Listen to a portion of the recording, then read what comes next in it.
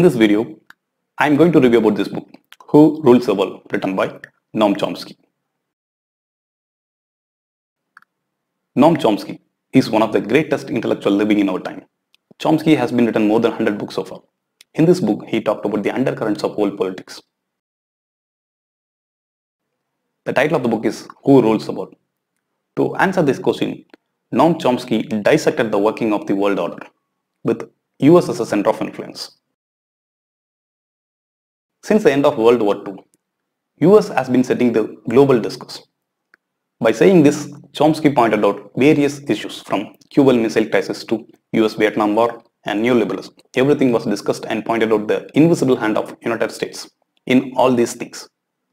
Not only that, even now, for most of the world pressing problem, US has a greater say, from nuclear proliferations to environmental crisis, Israel-Palestine conflict, war in Middle East, problems in Latin American countries, everything US has a greater say to perpetuate or to end. US has to play a significant role in all these things. But what is the reason US has to do all these things?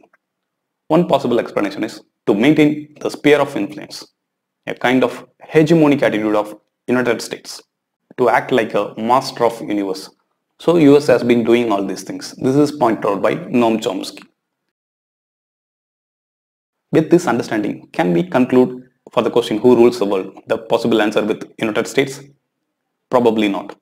Because the moot question raised by author Noam Chomsky is, on whose behalf US has been doing all these things? Is it on behalf of the US people? Is US people influencing the policy of the US government to do all these things?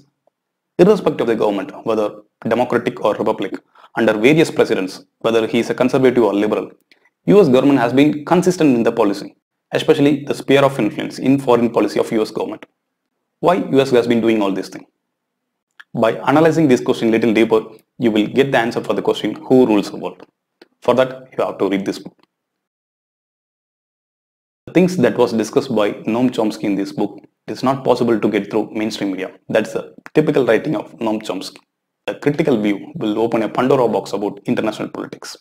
If you haven't read any of the Noam Chomsky book previously, then this is the good book to start over with.